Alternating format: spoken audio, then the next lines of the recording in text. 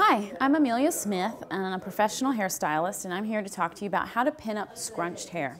For this clip, you will need hairpins or bobby pins, your styling comb, and hairspray. First, let me explain how to scrunch hair. By using the palm of your hand, you're just going to want to kind of grab the hair and just scrunch it in. And what that does is that helps the curl pattern to reform. And then you're going to take your hairpins. I prefer hairpins, but you can use bobby pins as well. And you'll see with a scrunched hair pattern, you're going to get hair bundled together. Those bundles are what you're going to want to use to your advantage. So you're going to grab like a section, twist it, and just pin it into place where you want it. And with scrunched hair, you can be really random. So we've got another bundle here, so we're just going to twist and pin.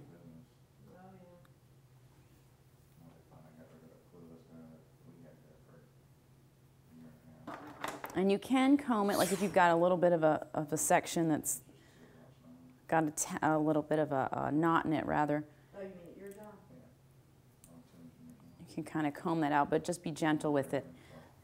And then, again, you grab the hair, and to twist it, you're just going to sort of wrap it around your finger and bring that curl on top of itself. Grab your hairpin and just pin it in.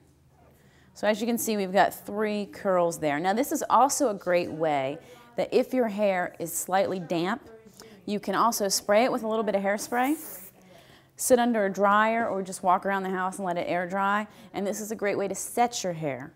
So let's say your curl pattern's been a little bit lazy, it's the middle of the winter, the hair's dry, the atmosphere is dry.